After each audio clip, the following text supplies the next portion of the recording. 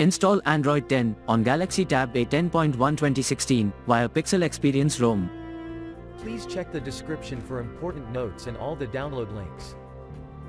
First download ROM and GApps packages, then transfer the downloaded files to the phone storage. Link is in the description below. Step 2. Boot your device into TWRP recovery. Once in TWRP, click on Wipe, Advanced Wipe, and select the check boxes, as shown in the image, excluding internal storage. Step 4. Swipe the button to wipe the device. Step 5. Go back to the recovery main screen, and tap on the Install button.